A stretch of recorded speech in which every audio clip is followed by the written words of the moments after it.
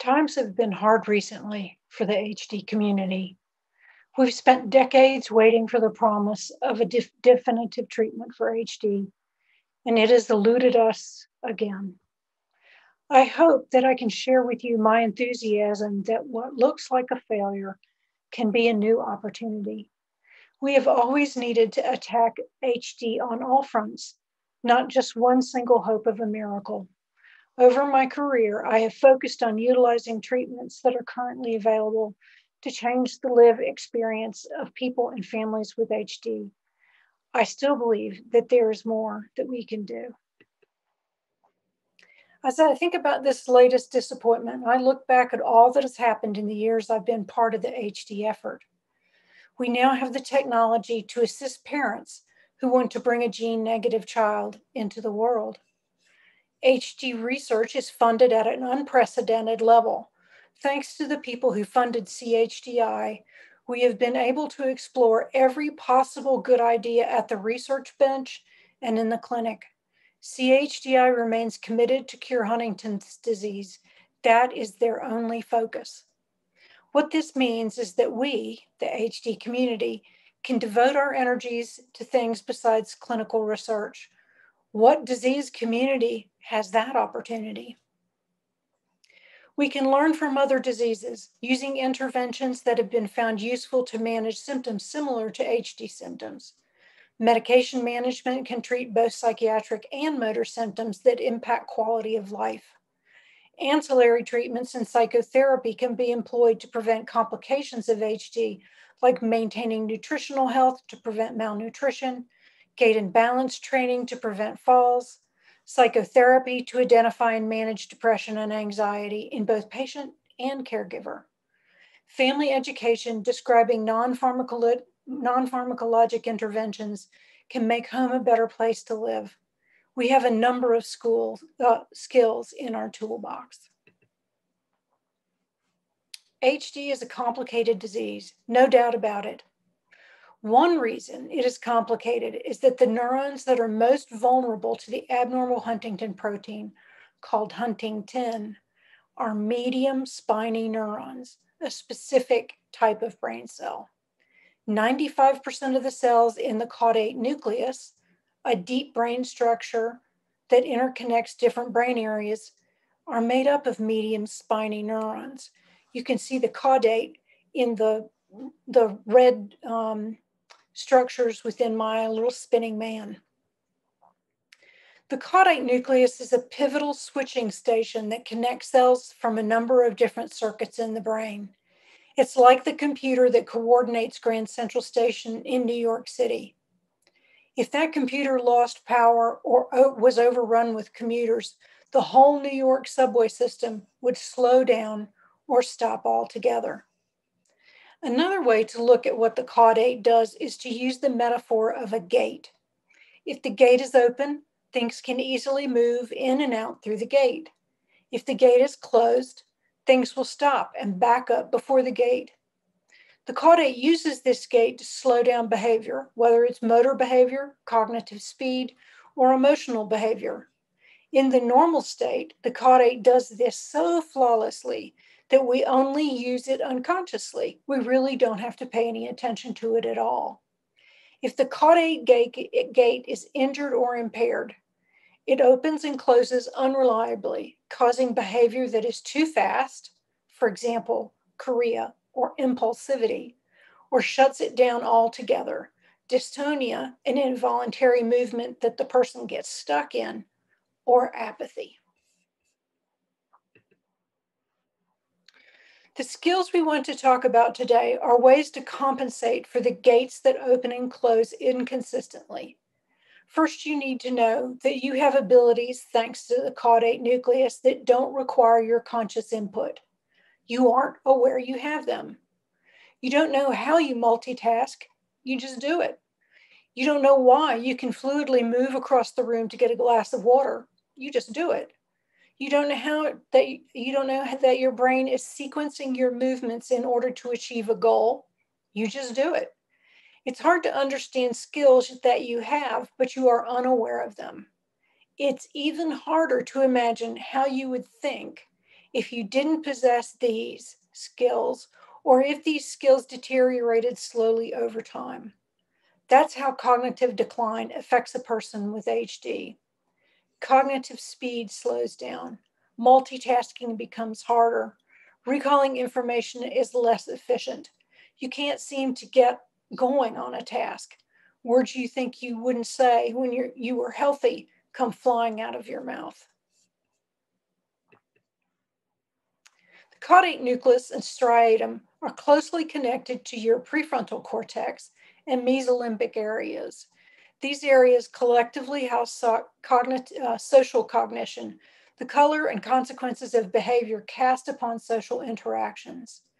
For example, an early finding in psychological testing is loss of facial recognition of emotions, particularly negative emotions like anger or disgust. Inattention to nonverbal behaviors, hand gestures, leaning forward to engage a person are often missed by the person with HD. This has a significant impact on social interactions between spouses, parent and child, or between worker and boss. Around the time a person transitions from manifest HD to motor symptoms like chorea, awareness of symptoms begin to decline. Remember that these specialized skills housed in the caudate and striatum are unconsciously doing their job, so you don't need to pay attention to every bit of data coming at you. It makes sense that a person with HD would be unaware of a skill they are losing. This is what causes unawareness. The most striking example of this came from a man who told me that he never experienced chorea and didn't know he had it until he looked in the mirror.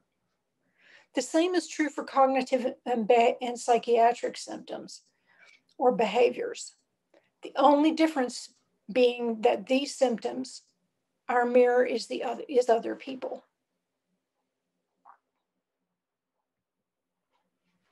What we say and how we say it is a critical part of communication. Inflection, cadence, pace, rhythm of speech, and pauses for emphasis give color and meaning to what we say. For a person with HD, speech is irregular, both in production and volume. Involuntary inspiration during speech may produce quiet or paused speech. One of the hardest aspects is latency. Talking with someone with HD must be intentional, waiting with patience for the person to respond to a question so as to not interrupt the cognitive effort required in producing a response. Speech is also a clue to irregular cognition. If I want to know how many pauses there are in thinking, like cognitive slowing, I just listen to speech. It's like a window into the brain. Mental health symptoms do not always track with disease progression, especially with symptoms that overlap with common conditions like major depression and generalized anxiety disorder. Irritability in HD, however, is a unique symptom. Irritability is defined as an abrupt, unprompted, intense moment of rage, followed by long periods of calm. We'll talk more about this in a minute. Perseveration can look like OCD, but it's really a biologically mediated closed loop in a brain circuit that a person with HD simply cannot stop without an outside distractor. Apathy is the consequence of a nearly completely stuck, closed gate in the striatum. Apathy, perseveration, and irritability do track with disease progression. So where do we begin? Before we get to actual skills, I want to consider some general factors. An HD behavior may irritate or frighten you, so before you decide what to do, there are some general things to consider. First, label the problem. Once you know that the behavior is not willful, you have options you wouldn't consider otherwise. Second, approach the problem with positive intent, giving the person the benefit of the doubt about their intentions. Third, what might have triggered the event? What are triggers in HD anyway? Fourth, who is the person with the problem? Are you the one with the problem? that is? I can't get you out of the door on time and I'm angry. Or is it a problem for the person with HD? I am disappointing you once more, and it makes me feel so inadequate and sad. Finally, review your safety plan. We will talk about this in a minute too. This will prompt you to think about calling the doctor or a therapist to decide if a new medication or intervention will help. It will also help you consider urgency and what is the best location for care of the person with HD or for you.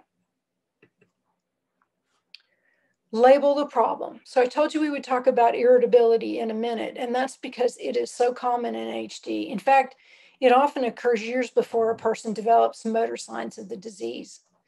It's characterized by brief outbursts of rage followed by long periods of calm.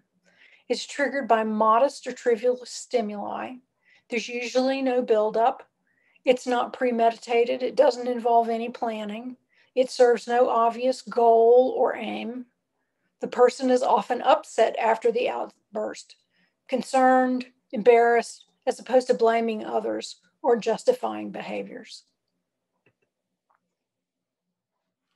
The second thing to consider is positive intent. Positive intent is defined as the belief that a person means well and is doing their best, regardless of what they say or do. Another way of looking at that is to say all human behavior is explainable, considering the underlying disease process, prior experiences, personality traits, and current stressors. I love this book that Rebecca Willis called When Someone You Love Has a Mental Illness, because I think it creates such a compassionate approach and has great suggestions as well. And one thing she says is that crucial to learning to cope effectively with mental illness is having others who believe in you and have hope and confidence that you can live a meaningful life. I think that's really important. And finally, Vicki Hunt, who used to work with Francis Walker at the Wake Forest University HD clinic and taught me so much about Huntington's disease, summed it up perfectly. Having HD is really, really hard work.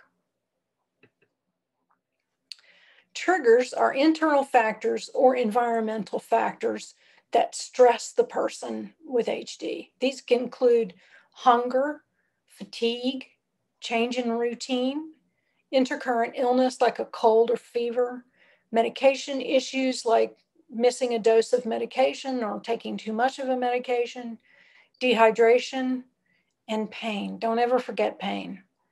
Some things that are a little bit less common triggers, but nonetheless important, include recent losses, holidays and other special events, political or civic events, and changes in the lives of important family members. I've asked this question before: who is the person with the problem right now? At HD Reach, we always ask ourselves with every person we talk with, who is the identified patient? Who is the person who has the problem? Logical reasoning rarely works to help a person with a fixed brain impairment. If you're using this as a strategy, you're the only one who can fix that problem. The second is, do you actually need to intervene? So pick your battles. It's okay to walk away, take a break and calm down to care for yourself. Don't take HD behaviors personally. I know how hard this is to do, but it's really important. Your behavior in response to HD behaviors matters, but you aren't the cause of the behavior. And finally, safety concerns are always a reason to intervene. Safety plans are like life insurance or disability insurance or other forms of insurance. They're ways that you hope for the best, but you plan for the worst. It's a written document that you stick on your refrigerator, and in it, it includes all kinds of different facts. But basically, it prepares for how to get help. And you need to do that. You need to ask your doctor, therapist, family members, friends, or neighbors for help in advance. The form lists these how you would get in touch with these people and what their phone numbers are. You need to create a safety plan before an emergency arises, not afterwards, not during. Openly discuss medications in a non-judgmental way at the beginning of a medication being prescribed. That way, if something comes up that's a safety concern later on, you will already have open communication about that medication.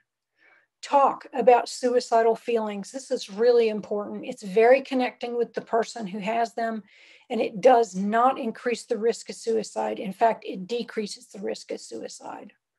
I would suggest that there be no weapons in the home for a lot of reasons. Although I know that in the world of violence and turmoil that we live in, that some people keep weapons for self-defense. And I would just like to argue that you compare the risk of someone outside your home harming you versus the risk of harm from an impulsive and irritable person living inside your home.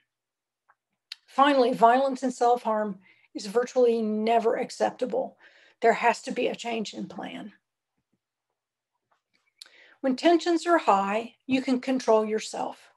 Manage your emotions, stay calm, use an even, soft tone of voice, use a non-threatening body stance, stand relaxed or sit relaxed, arms down at your sides, not crossed and not on your hips. Give the person with HD space. Let the upset person do most of the talking. Don't fight back. Don't try to reason with a distraught person. Try not to touch them. If you must, tell the person what you're going to do. Remove noise and distractions. That in and of itself can cause HD behaviors. And finally, excuse other people from the room. That will allow the person with Huntington's disease to more closely pay attention to you. Now, finally, to skills. I'm just going to list these. We're going to cover each one of these as we go through this. So the first is to ignore behavior, redirect the person away from the behavior, set limits, do a paired stimulus plan, remove access to a behavior, and learn new behaviors, and then what to do in a crisis. If the behavior is neurologic in origin, ignoring it will not change the behavior. In fact, it may result in escalation. If a behavior is motivated in part by the person's desire to gain attention or other positive responses from another person, simply ignoring the behavior may be an option. Waiting for a person to work through a problem is always the better idea. It dignifies the hard work of living with HD and gives the person with HD an opportunity for success. Redirection is probably the most important skill that I'm going to tell you about today. It's the most effective with the largest number of HD behaviors. First, change the subject. Start a new activity, move to a different place, give the person a new job, place an object like a key or other item in the person's hand as a cue to move on. Use emotionally neutral activities as the key to redirection, neither highly desirable or unpleasant, just totally neutral. Sometimes setting limits will also be helpful, especially for people with perseveration. Give the person 1 or 2 tickets for a perseverative topic or activity, and when the tickets are gone, the topic or activity is no longer allowed. For example, you could give people daily tickets for phone calls. One of the things, as people's care needs begin to increase, they start to call family members or caregivers repeatedly throughout the day. If you decide that person doesn't, or you can't get them extra help for whatever reason, you can give daily tickets for phone calls. That is 5 calls for one person, 5 calls for another person, and color code those different tickets. Limit setting is often useful for people who benefit from perseveration becoming a deliberate focus of attention. In other words, switching a negative perseveration to a positive perseveration. And then finally, sometimes you just need to say, no, we're not going to talk about this anymore, and dramatically terminate it. You can just do this. No, we're not talking about this anymore. Paired stimulus plans work great. When a person resists a required behavior like hygiene or taking medicine or whatever, pair that activity with a pleasant activity or memory with a new behavior that you'd like for them to do. For example, singing favorite songs together with shaving or bathing are a great way to remain emotionally connected to somebody while you're getting the job done. Paired stimulus plans should always be sensory, visual, auditory, taste, that type of thing. Another option is to remove access, especially when there's safety concerns involved. Remove the opportunity or access to a behavior by having the car stolen or dismantled. Park the family car someplace else and take the bus or bike to the car when needed, or carpool. Have law enforcement search the house when you and the person with HD are away to remove weapons. Put all medications in a lockbox or safe and dispense medications one day at a time.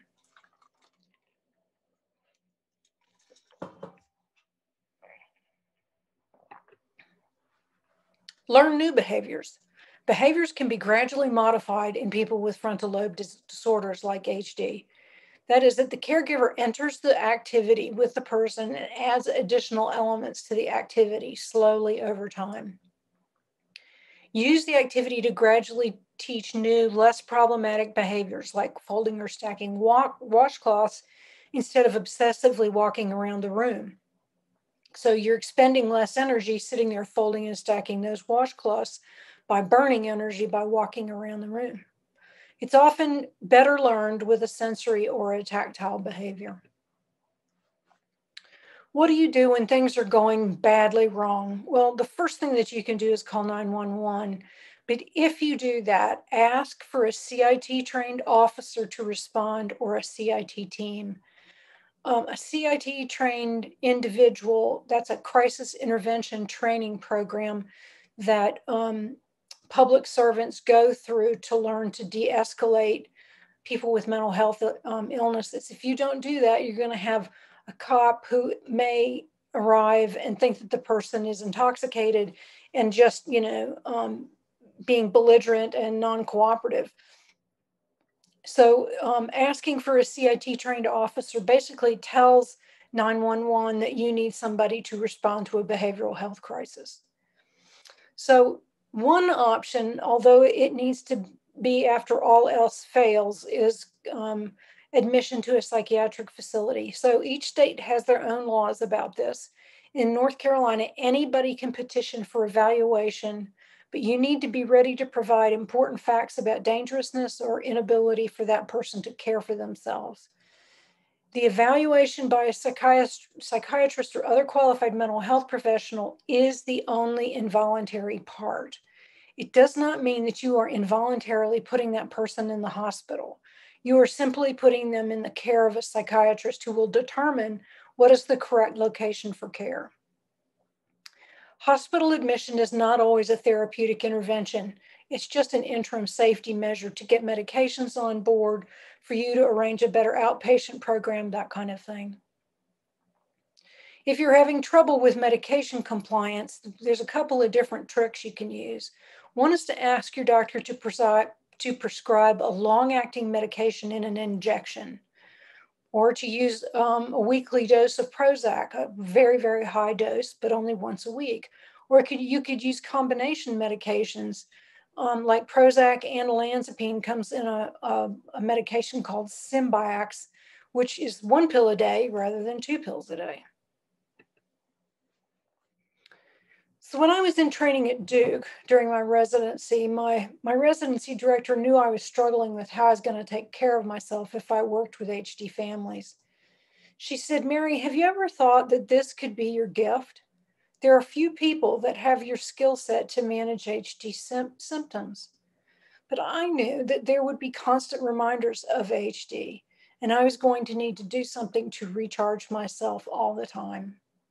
I see lots of caregivers and healthcare professionals who become exhausted because they care so much and work so hard. I really know that feeling. So I'm here to say, you can't do this alone. You need your own space, support, and frequent revitalizations. You need more people to help you than just one.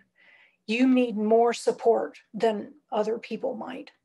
On a day-to-day basis, the single best thing you can do is meditate.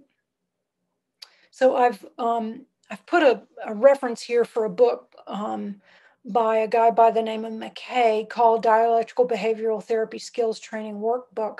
He's got all kinds of great exercises in it.